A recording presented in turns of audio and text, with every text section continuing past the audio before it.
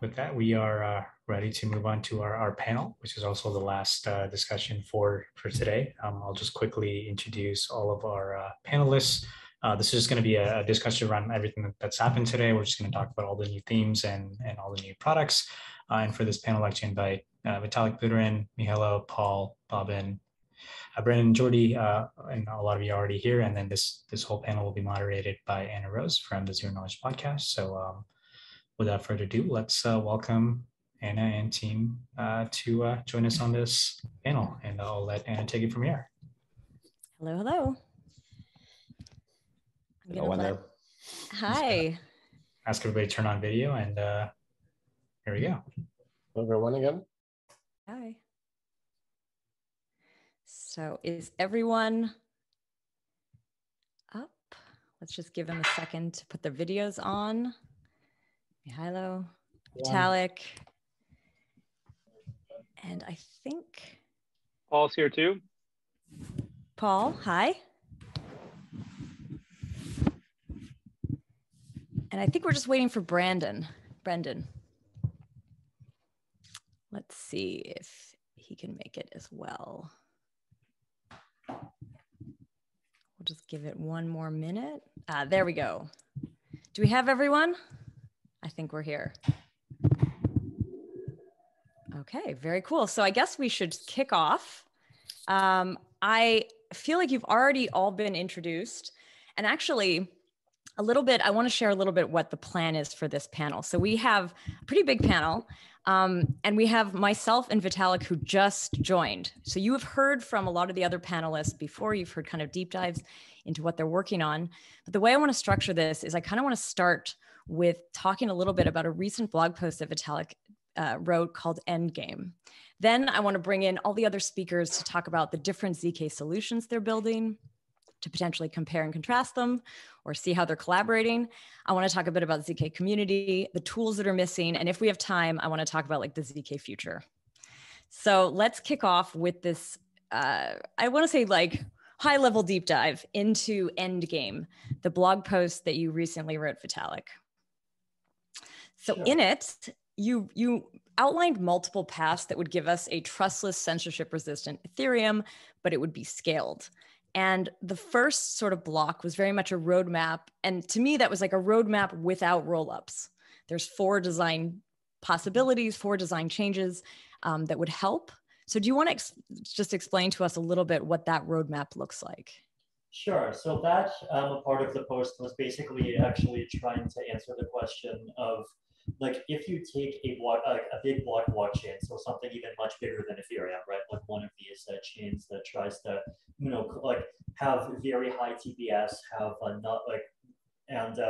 completely sacrifice decentralization and have very few nodes, right? So going much further on that dimension than Ethereum was.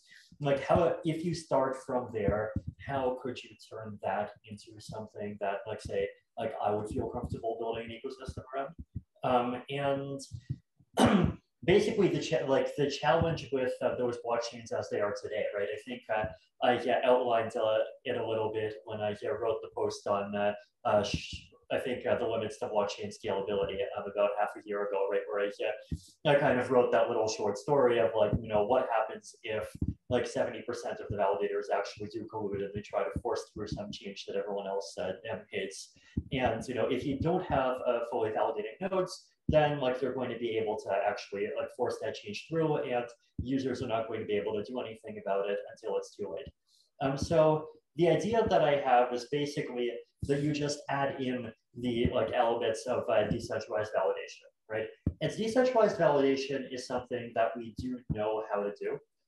So we, like for example, we know how to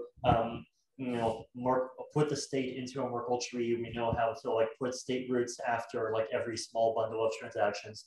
We know how to make a fraud proof. We know how to make it so that if the block has even one mistake in it, then like you can make a fraud proof that covers just that one mistake. and then broadcast that fraud proof. And then the rest of the network, even if they don't have anywhere close to the computational capacity you need to actually run a full node, they would still be able to verify this fraud proof, and they would know that, hey, this blockchain is trying to push through something that breaks the rules. Right, so that was one change. And then the alternative to fraud proofs was to instead use zero knowledge proofs, or again, ZK snarks, and just like verify the correctness of the block directly. And then also, if you want an extra layer of protection, you can add committees. And if to verify that the data is available, then we can add in data availability sampling, which is itself a big technological rabbit hole. But like the goal of it is to basically like have this kind of collaborative, decentralized way of checking that the data of the block actually is published, right? And so, if after publishing that block the nodes disappear, then like there's still the data floating around somewhere so that the rest of the network can keep building on top of it. And if it does have fraud, so that the rest of the network can fraud prove it, right? So my argument is that if you start with the centralized chains of today, and you just kind of add this extra armor on top, then you could end up with something that's pretty decent, right? Like you solve the fraud, you solve the data availability issues, you add like some extra channels for transactions to get in that have to be included so they can't censor, and like the result is something where block production is centralized, but like all of this kind of extra protocol armor that you're adding prevents them from actually like doing anything really terrible. And there in that first model, that roadmap, you also said, oh, I'm getting an unstable message. Just let me know if you can hear me okay. I can. You actually made a distinction between the block validation and the block production.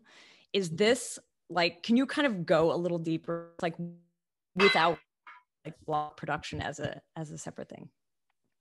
Sure. So I think original Bitcoin philosophy, right, basically like said block production equals block validation, right? Because to produce a block, you take a bunch of transactions, you run the process of like validating or executing or whatever those transactions, and then you make a block, and you publish the block.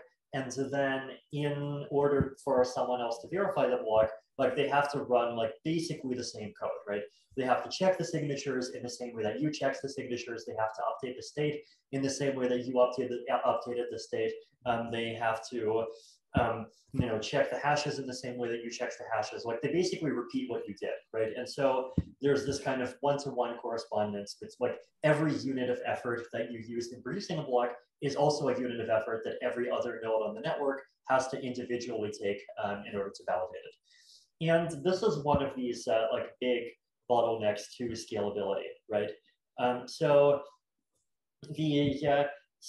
Now with some of these newer technologies, we can actually start to decouple production from validation. Actually, even like if you don't take into account like fraud proofs and ZK snarks and any of the fancy stuff, one other technology that lets you do this is stateless clients, right? So this is the idea that whoever builds the block, they have to hold the state. So they have to hold everyone's accounts, hold everyone's balances, hold everyone's public keys.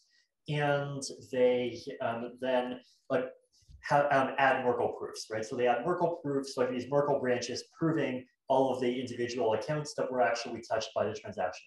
And then they just include those Merkle proofs as part of the transaction. And someone verifying a block does not have to have the state, right? Like you do not need to have like more than, like a few megabytes of RAM basically in order to verify one of these stateless blocks, because everything you need to verify the block is part of the block, right? And like the block just has this extra information telling you like, hey, Bob did have 75 coins and Joe did have 115 coins, and now Joe's going to have 90 coins, and Bob's going to have 100 coins, and here's the Merkle proofs that prove that like the numbers are all correct and that they like match up with the root, right? And so if you do that, then you're already like you're making this separation, right? You're basically saying, well, if you're producing a block requires having a big hard drive, verifying a block does not require having a big hard drive, because you just verify these Merkle proofs instead, right? And then ZK snarks, they go way further, right? Just with a ZK snark, you're making production even more expensive to some extent, because you're saying if you produce a block, then you also have to do all of this extra polynomial magic with all of its overhead on top. But then once you do that, and once you create and you add the proof, verifying the proof is really easy, right? So the amount of work needed to create the block goes up, but the amount of work needed to verify the block goes way, way down. And so this already starts to bring us closer to this world, right? Where you have these more centralized block producers, but with these more decentralized forms of verification, you can prevent them from doing as much actually mean things, because if they try pushing an invalid block through, then guess what? They're not going to be able to make a valid proof. I see, yeah, disappeared. But I guess just to kind of continue through my my post on my own a bit. So that's kind of the principle that enables all of this, right? I think I might even say that's the principle that enables kind of blockchain scalability theory in general. To me, blockchain scalability theory is all about removing this one-to-one correspondence, right, and making verification easier than block production. So then I start talking about rollups, right? And rollups are this really fascinating layer 2 scaling strategy, where basically you do even more separation of basically block production and block verification, right? Because what a rollup does is it says, well, so you have the Ethereum network, and the Ethereum network has its layer 1 state. Alice can have 75 ETH, Bob can have 100 ETH, and all of these the summer smart contract can have a piece of code. All of these things are just kept track of by all the Ethereum nodes. And then with a rollup, we say, well, we have this one smart contract, and we can call it this gateway contract. And that smart contract stores in its storage a Merkle root. And that Merkle root is, from the point of view of Ethereum, just a 32-byte hash, right? Whatever, it's a 32-byte hash. Ethereum handles 32-byte hashes all the time. But from the point of view of its own protocol, it's the Merkle root of this whole other universe that Ethereum is not even aware of. And inside of this universe, you can have lots of people doing their own things. People can have different coins. You can have even more smart contracts. And the theory is basically that to update this Merkle root, you don't actually have to directly tell Ethereum what every single one of the transactions are. You just provide a proof, right? Because if you provide a proof, then you are doing the proving off chain, and you're providing a little bit of data, and that little bit of data goes on chain, and that's just a highly compressed record that just says Alice plus 25, Bob minus.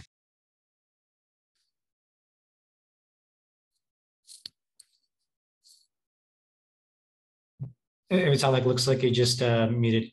You got muted. You accidentally muted yourself. So, Vitalik, I got a question for you. If you want to, since we're waiting for Anna to come back, I have a question. I saw a couple of excellent tweets the other day talking about this kind of end state, and one of them that I thought was particularly thoughtful was, in this future, is Ethereum really for blockchains? And end users are going to migrate to the layer 2s, and the future of Ethereum is blockchain to blockchain connectivity, and our multi-chain future is actually, it's all the Ethereum ecosystem. Wondering your sort of thoughts about sort of what is the future of the end user in that ecosystem? Right. That's exactly where what I'm getting at, right? Because what you have with these rollups is, right, you have these extra universes that get created where the Ethereum protocol by itself is not aware of them. All it does is just verify a few proofs. But then the rollups, they do have all these universes, and doing things inside of these rollup universes is much, much cheaper than doing them on Ethereum, because of how it doesn't, the entire Ethereum ecosystem doesn't have to verify all these transactions.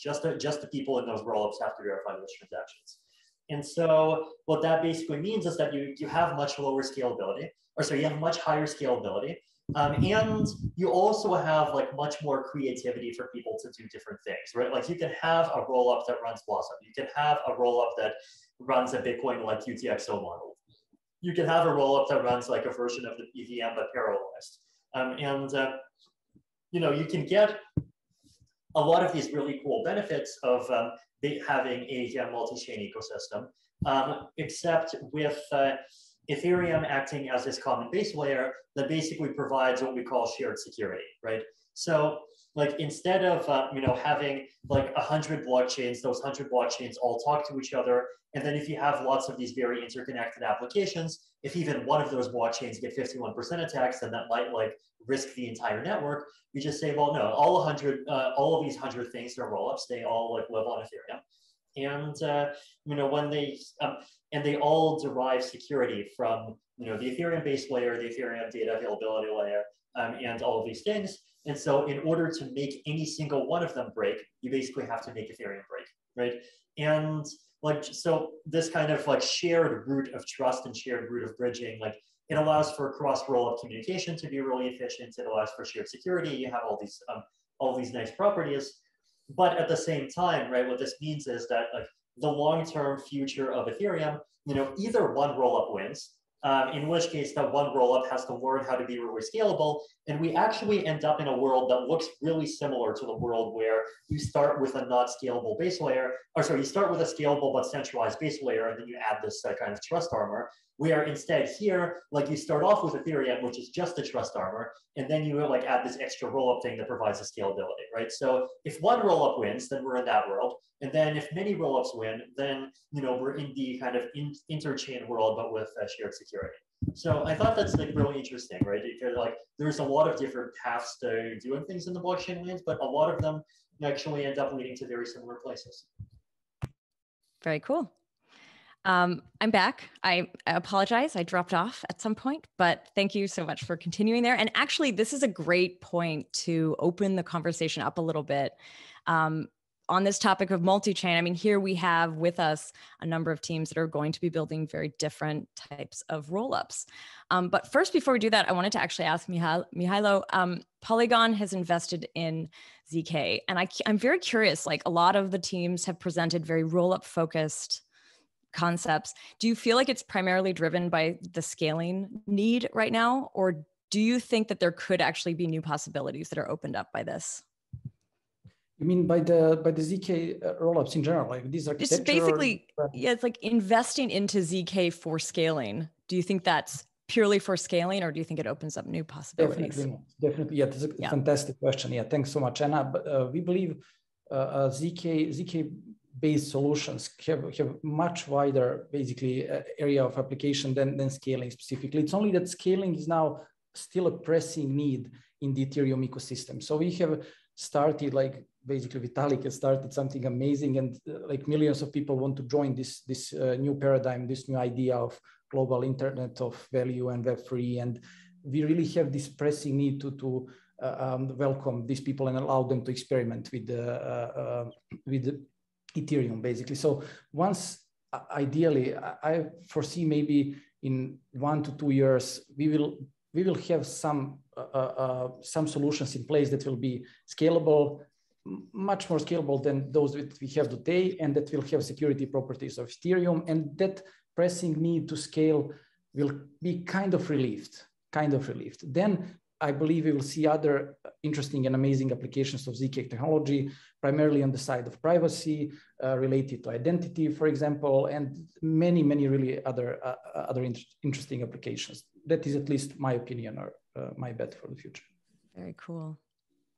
I want to ask a question to Jordi and Brendan, actually. So the two of you have proposed uniquely the ZK EVMs, and I've been very curious about kind of how those are similar or different. Like, I know you're working together in a lot of ways, but could we explore that a little bit? What a ZK EVM, maybe also just define what that actually means and how those two solutions are potentially a little different. Go ahead, Jordi. I can start. It's I think there are two projects that they are started in different point and probably with different goals and with different environments, and we were independent. None of us were at Quiet for Polygon when we started the project, and we come from different places, and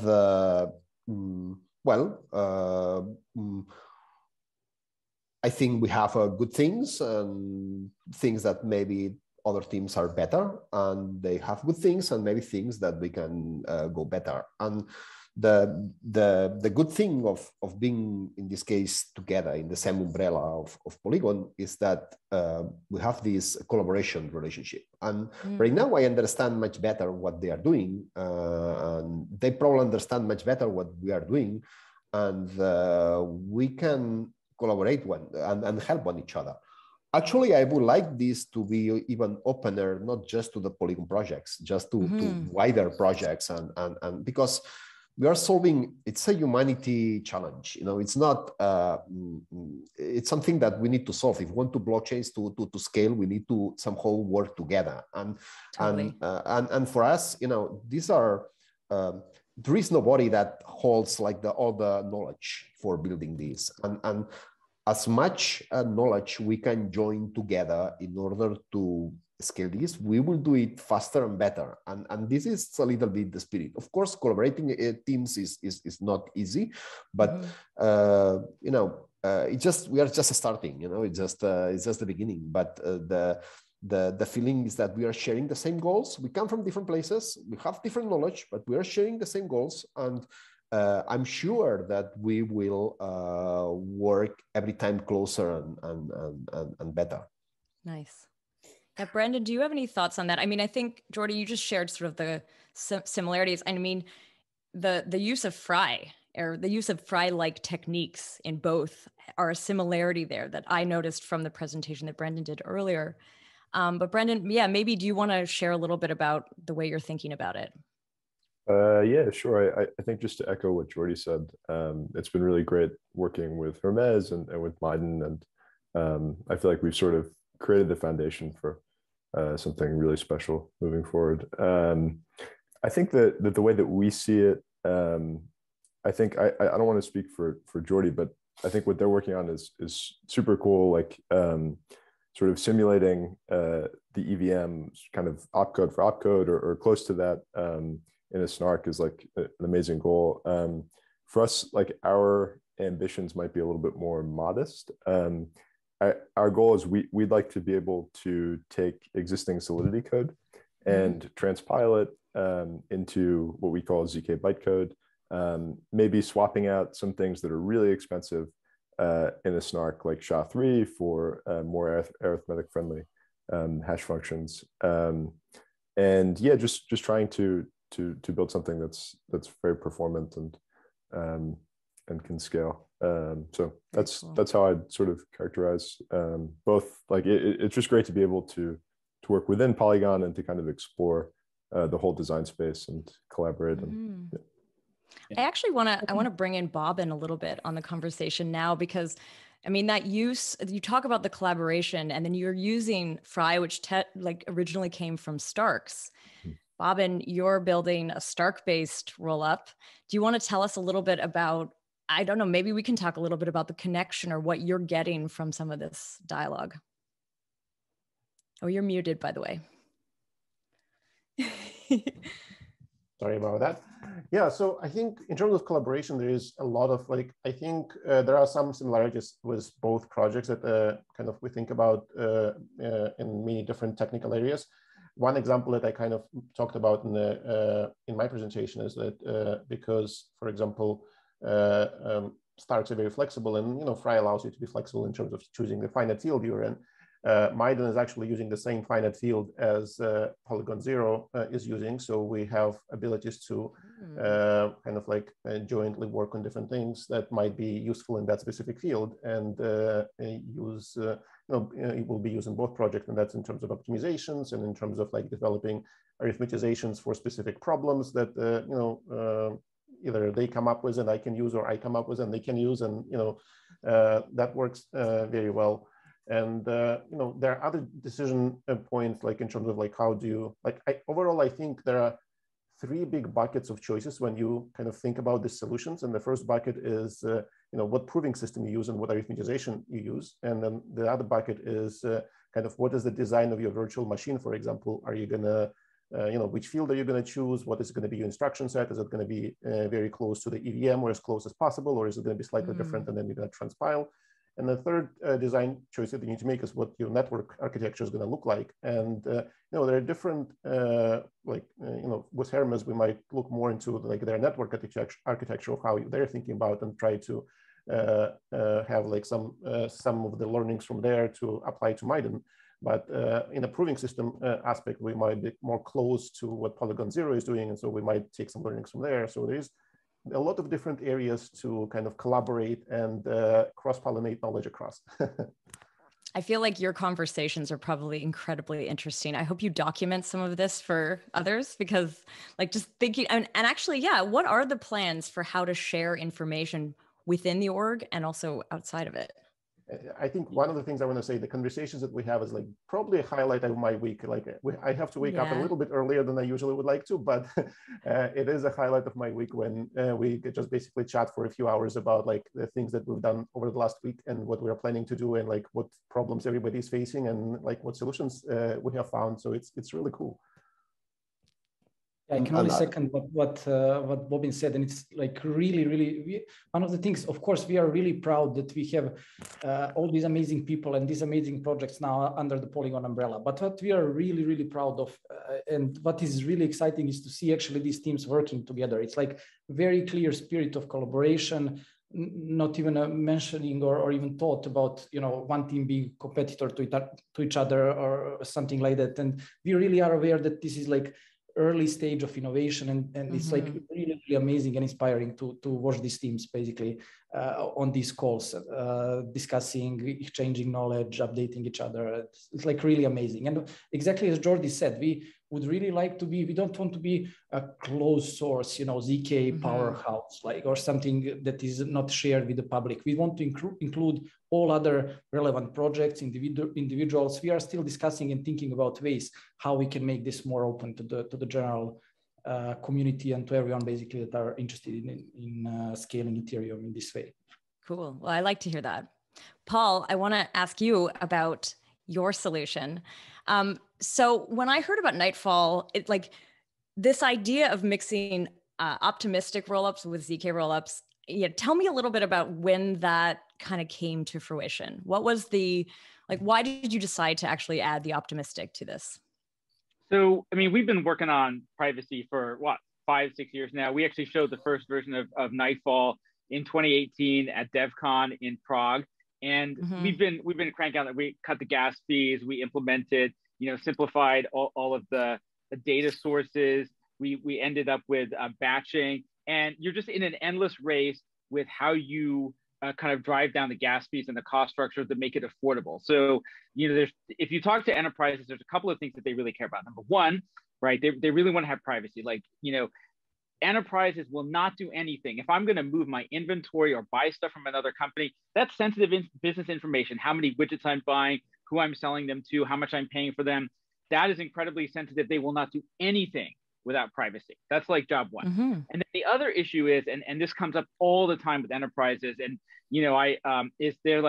I'm worried about the gas fees. Are the gas fees going to be unreliable? Is it going to be too high, right? They understand that they want some predictability in their cost structure. So back in the beginning of this year, we were looking at sort of where to go next. And we realized like optimistic rollups give us this excellent combination of kind of speed, cost, and privacy. And so Nightfall 3 became an optimistic rollup. And then we're working with Polygon, we're able to turn it into Polygon Nightfall and add things like instant withdrawal that we showed earlier today.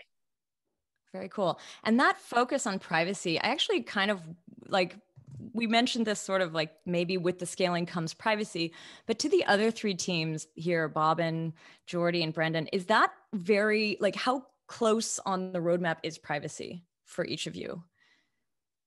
Like, is that built in or is that kind of coming later? I can try to take this. Oh, go ahead. Okay. I was just going to say very quickly, like, we're, the level of cooperation that you were talking about inside of Polygon across those teams, that has also been applied to the relationship with EY, and the level of cooperation is astonishing. I mean, so many brilliant people like Brendan and Bobbin, and there's Mihailo is coordinating a lot of that. So I will say we're not going to silo the privacy knowledge in one place. I wouldn't imagine that. It sounds like that would be very off-brand.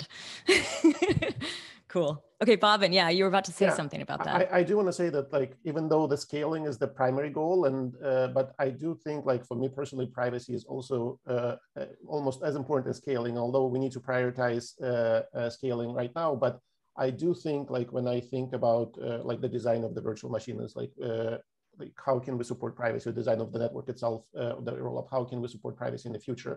And I do make sometimes very conscious design choices, which may not be necessarily ideal for supporting scaling, although it's not going to hurt it too much, but they will make supporting privacy or privacy preserving smart contracts much easier in the future. So it is very much front and center for me. Cool. Jordi, Brandon? Yeah, it's part, of course, it's part of the roadmap. Of course, it's not like the first priority that we have right now. As Bobbin says, I think we need to solve right now. The first is to scale, but immediately next is privacy, and this is of course important. And yeah, maybe Brandon can add some value here, but I think that the recursive snarks is a key piece for privacy at some point. So maybe Brandon, you can add some points there. Yeah, I think just like you said, I think for us, one of the, obviously we've been focused on scaling, but one of the benefits of having really fast provers is, and sort of focusing on commodity hardware for provers, is that for applications that require proofs to be generated on the client side, we can do that like very, very quickly. And so our prover performance sort of makes transaction creation feel like instantaneous for a private transaction, whereas before, if you were creating a proof for a more complicated or like general smart contract, it could take like 30 or 40 seconds with previous primitives. And so that's something that we're excited about. But like Bobbin and Jordi said, we're sort of focused on scaling for the short term. Cool. And Paul, I have one last question on your project, which is like, I know the project ZK Opru, which is also a ZK rollup, optimistic rollup combined. How do you see yourselves as different from that or similar? So we looked across, when we started out some of our work and thinking about optimistic rollups, we looked across all the layer 2s, right? There, of which we sort of counted up 12. Right, 4 of them are focused on privacy. ZK is next to ours in terms of snark usage, one of the most efficient.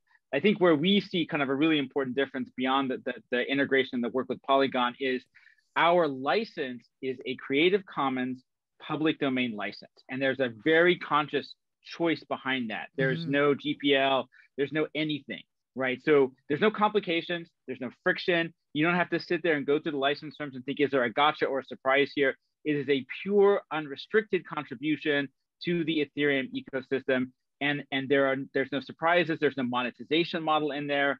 I realize I'm not going to make myself CEO of the year with this speech, but it really, we wanted to drive adoption and making contributions to the community. And this is where we kind of made our stand. And in working with Polygon, we found people who were like, yeah, that's a good idea. And that made a big difference. That actually, like the next topic I want to touch on are the tools that are missing. And I feel like this kind of open source ethos, like let's think of it in that context. So very, very usable, very open source. What are the tools that maybe the Polygon teams or Polygon affiliated teams or maybe outside teams should be thinking about building in the ZK space? I know that's pretty general, but I'd love to hear from all of you what you're thinking about this. Sure. Yeah, thanks, Anna, for the question. And I think, of course, the question is very important. And there's like several ways or several things that we're doing in that regard. So first of all, with all the teams are pursuing this Ethereum compatibility in one way or another, either we're implementing the EVM itself or introducing compilers that will support Solidity, etc.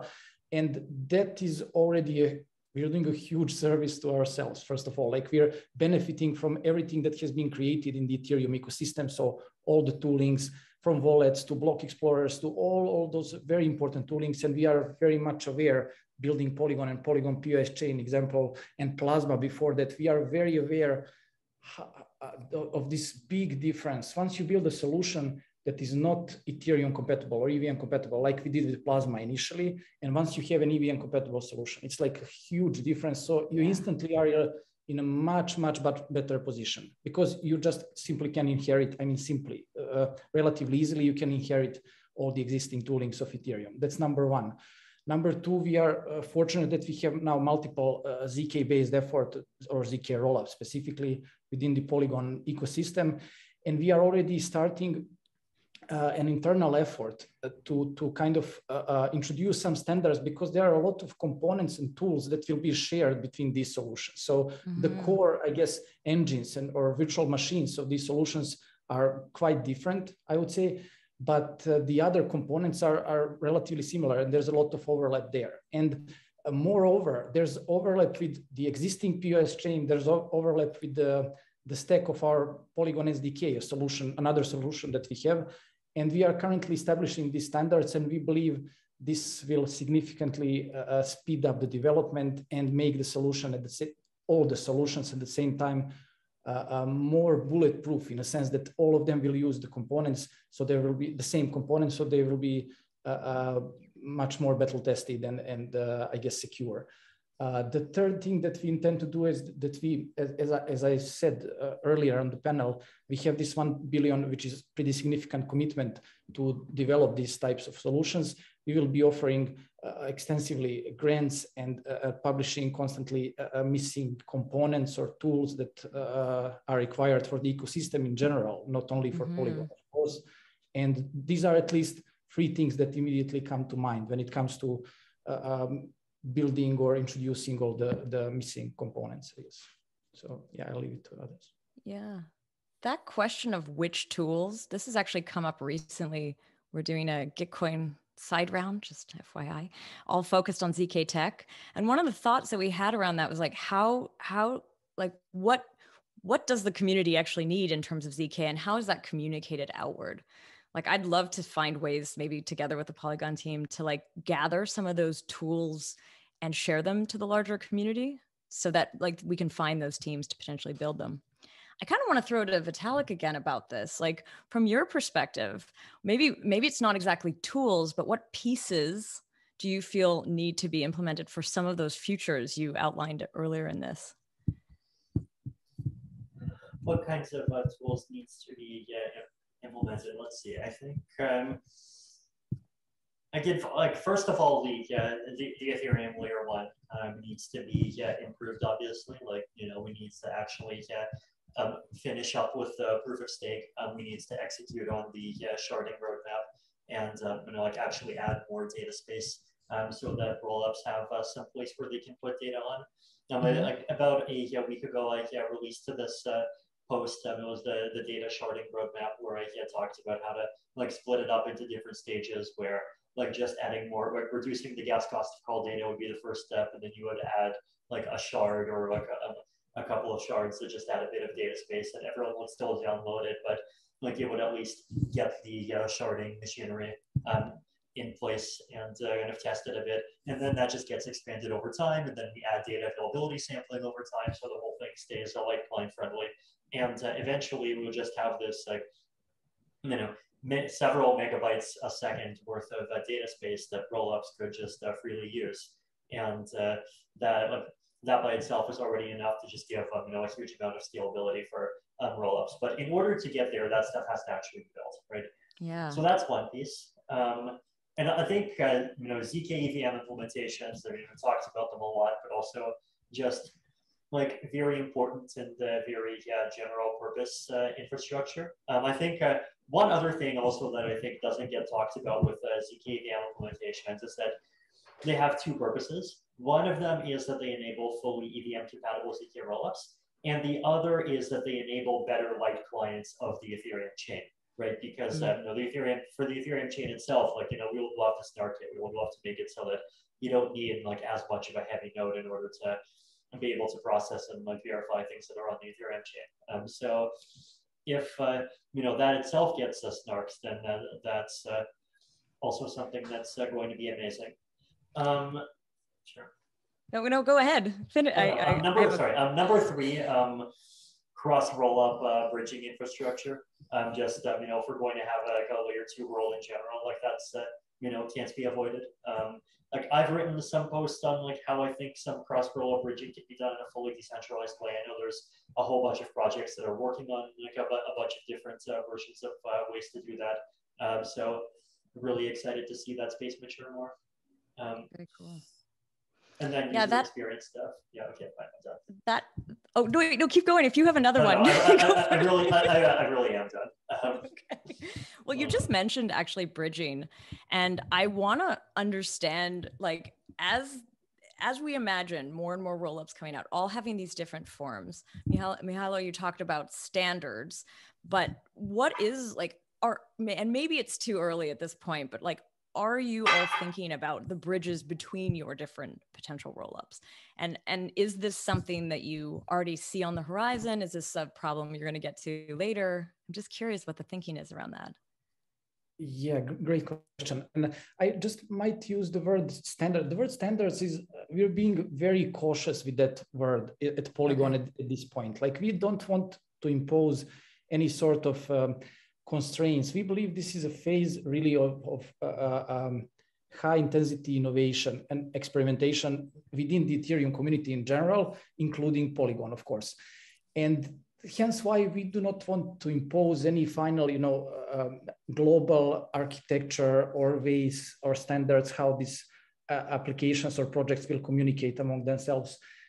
We really want things to happen organically. We see a lot of collaboration between these teams, and let's see what happens organically. So we might see some of these solutions converge into one. Maybe they will not continue to exist separately. Again, what is really important for us is that they are all working together towards the same basically goal. So we are being really careful not to impose any standards. When I said standards, I meant like helpful, basically reusing components in a helpful way. But that being said, moving forward in the future, like Vitalik, as he mentioned, he had a very interesting idea how to bridge these rollups in a trustless manner. And we are willing to explore. We just want to explore and facilitate as much innovation as possible. We believe Polygon is a very good position now in terms of resources, reach, network effects, and everything. And all of that was, or pretty much all, was enabled by Ethereum, basically. So we owe Ethereum community and Ethereum layer one a lot. So I think this is now the perfect time for us to start giving back, actually. Cool. Yeah. I want to kind of imagine, like, I think we're at the stage where we can start sort of also like imagining the future of ZK. What could be coming down the line? So, we've talked about this the private rollups. Often it's like private transaction within the rollup. But when you start offering something like private computation, I'm kind of curious, like, what does Ethereum, what do things living in a non-private and a private actually, like, how would they, is there any envisionment on how these would interact? And I don't know, Vitalik, if you're thinking about like what a privacy, it's a roll up. In Cosmos, you'd call it a privacy zone. But like what kind of thing, what does a fully private roll up with potentially private computation actually mean? Yeah, I think privacy preserving smart contracts infrastructure is, it's a really big, it's a really big and exciting field all on its own. I think one thing is that there is no magic bullet, right? I think, and like there is no magic, and that's more true for privacy than it is for scaling, right? Because like for scaling, you can't say that there is a magic bullet. You just like try really hard and have a bunch of amazing and really smart people make CKVM implementations, and then you just copy what you have, right? But with privacy, the problem is that you have to start thinking like much more explicitly about, well, like who actually gets to have each piece of data, right? Because in order to make an update with a piece of data, you need to have a piece of data. And so you can't have, literal black boxes where nobody sees anything. You have to have data. That data has encryption keys, and there's some people see each of these encryption keys. And so you have to think explicitly about who are the owners of things in a privacy preserving system that you don't have to think about in just an EVM system. And so you are going to have to work hard on programming languages in a way that you don't if all you're doing is just copying Solidity. You have to like actually think hard about like what applications are possible. Do applications even need to be redesigned? Like, is privacy preserving Uniswap something that's even possible? Right? Like, who would even have the encryption keys to the EMM? Or, you know, do you have to design it in a totally different way? So, you know, it's this big field, and I think it is going to take quite a bit of learning. I expect, you know, we're going to start with the simple stuff, like, you know, just being able to move coins around, and then people are going to build more and more, and we'll see what happens.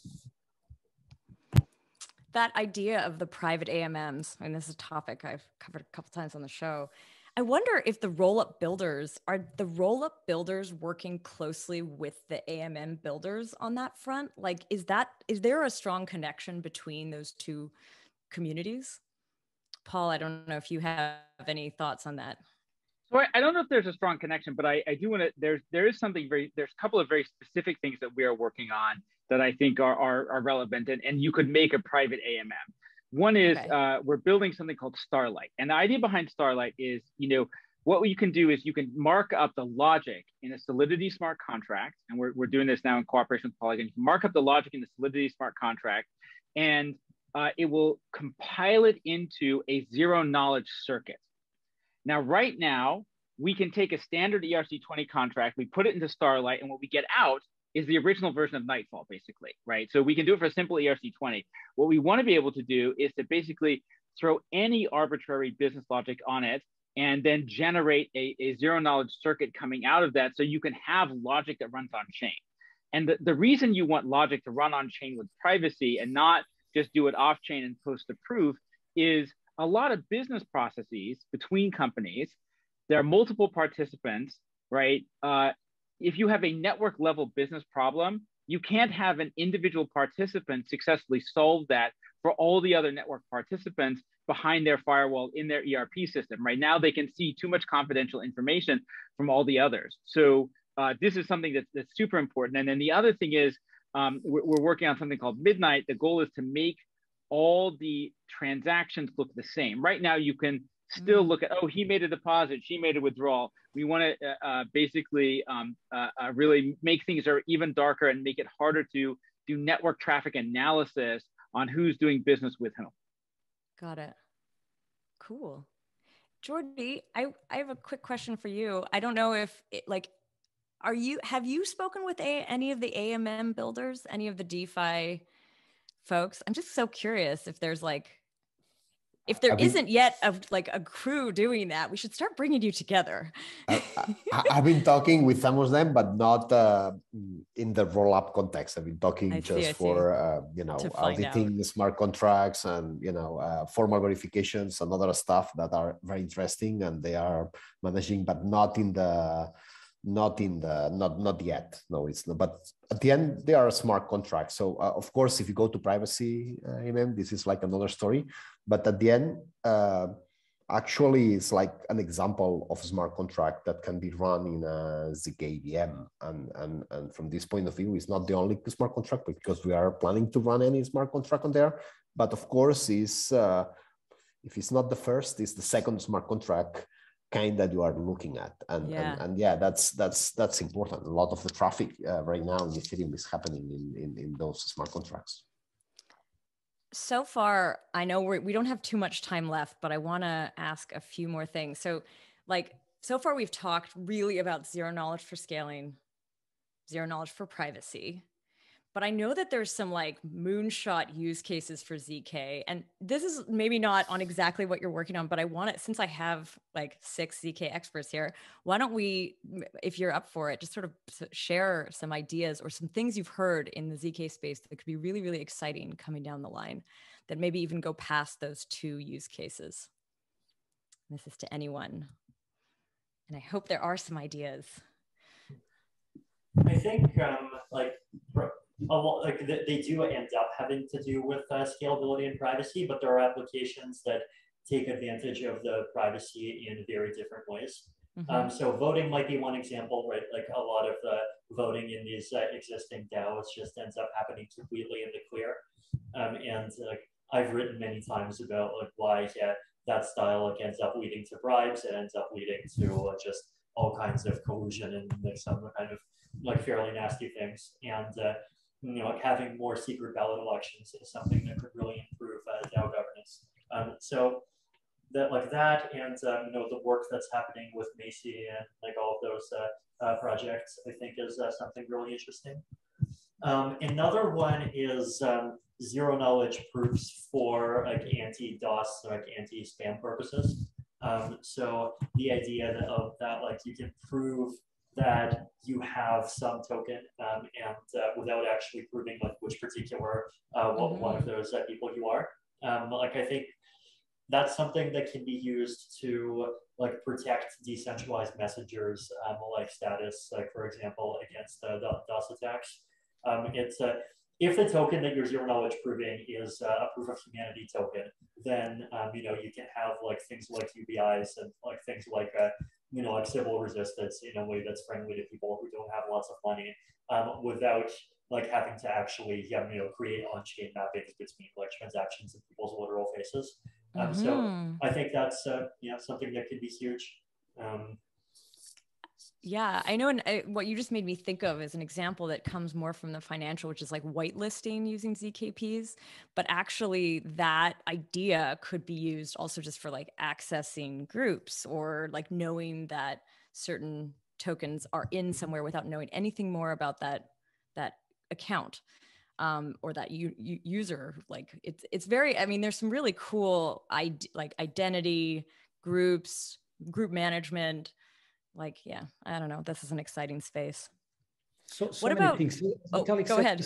Yeah, as Vitalik said, I think more or less all of these use cases go back to either scaling or privacy in one way or another, basically. But there's like really so many interesting or really necessary applications. Like one recent example was this Constitution DAO, where people amazingly, pulled together a capital and almost bought the US Constitution. And that's just one example where you really need privacy, because if that pooling of capital was private, then the opposing side or other bidders wouldn't be able to know how much Constitution DAO is actually willing to bid, and they wouldn't be able to kind of somewhat trivially outbid them, because you just simply know the amount of capital that the bidder has at disposal. So it's just one out of hundreds of very interesting applications of ZKPs when it comes to scaling and privacy.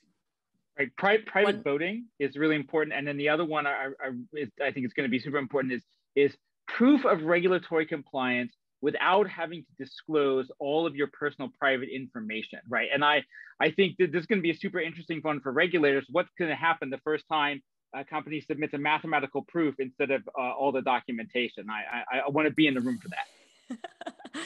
Yeah, there's going to be a little bit of educating to get there more on the regulatory side. But what about games? I mean, ZK games, there's one obviously great example with Dark Forest, but I've also recently seen a lot more folks kind of come up with game ideas.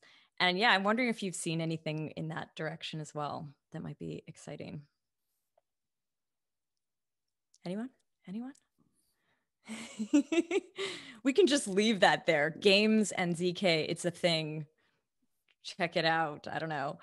I haven't seen anything, but I think once building ZKP focused applications and if it's easier to do with virtual machines or with compilers or whatever, once it becomes very accessible, there is going to be a lot of use cases within gaming where you want to prove something to the other person, whether it is for exchange purposes, as it is already happening using blockchains, but maybe even outside of blockchains, there could be very interesting use cases for using ZKPs. But I think we do need to get to a point where a regular developer can just pick up and start programming something that has a ZKP functionality built in. Very cool. In general, actually, do you see like the Polygon ZK fund, this pool, like this is meant, I'm assuming, for a lot of tools, like scaling solutions, libraries, but do you think that those like applications that live on top, but like really, really deeply use ZK would also potentially fall under that category? Absolutely, absolutely. Also funding important research activities and everything that is directly or indirectly related to building or adoption of ZK-based scaling solutions and privacy-focused solutions. Everything falls under the scope, I guess, of this fund. This Definitely, is very and cool. that's why, like for us, it was really a huge commitment. Like as I said, maybe as I said in the beginning of the event, we are fortunate enough that our treasury is very strong now, but even like for us, this was a huge commitment from our side, and it just basically maybe manifests our belief how important this technology really is for the whole ecosystem, for the whole industry. And that's why we decided to commit this significant amount and really help, again, everything that is indirectly or directly related to either research development or adoption of this technology. That's awesome. And I want to mention, like, just to piggyback on Mihailo was said, is that we're trying to do a couple of like fundamental research type of things where we try to figure out and engage researchers even outside of Polygon to figure out how we can, for example, speed up arithmetization-friendly hash functions even more once we have like specific constraints of, we're going to use this field. Can we do something much more kind of performant in that specific field rather than trying to build a arithmetization-friendly hash function in general? So there are a couple of projects that we're trying to do just even in the foundational research type of area. Fantastic. I think we may be at time. Kartik, yeah. Are we? If there's any closing questions, we can go with that, but we're at time. Okay. Well, yeah, if there's anything that anyone here wants to mention before we sign off. Anyone? Nothing. From my side, ZK is exciting. Join us, maybe. Let's reiterate on that I previously said that I'm really personally, as a co-founder of Polygon, I'm incredibly, really humbled and proud and grateful that we have all these great people now under the Polygon umbrella, and such a huge support from the Ethereum community, including Vitalik. This is like very huge honor and again a responsibility, but we are like fully committed and again grateful for all the support, and we are really just starting. Expect a lot of great things from our side. Very nice.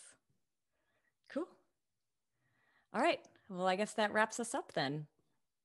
Good luck, everyone, and we can't wait to see what happens in the Polygon Polygon ZK world.